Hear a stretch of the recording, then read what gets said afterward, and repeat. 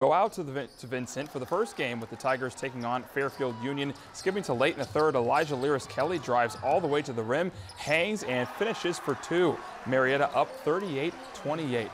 A few possessions later, Caleb Schmelzer bringing it up for the Falcons. He stops on a dime, goes up and under, and puts it in for the and one. That cuts the deficit to 8.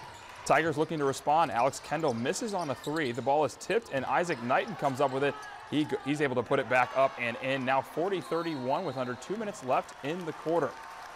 Now under a minute left in the third, Trey Hawkins drives, pump fakes, and puts it in for two. Marietta leads 42-31 after three. In the fourth, Kendall swings to Seth Britton, who bounces to Zayden Whittakin. He drives and throws down the two-handed slam. They lead by 10. Then it's Britton going to his left and scoring on the and one. Marietta gets the 52-34 victory to win its first sectional title since 2009.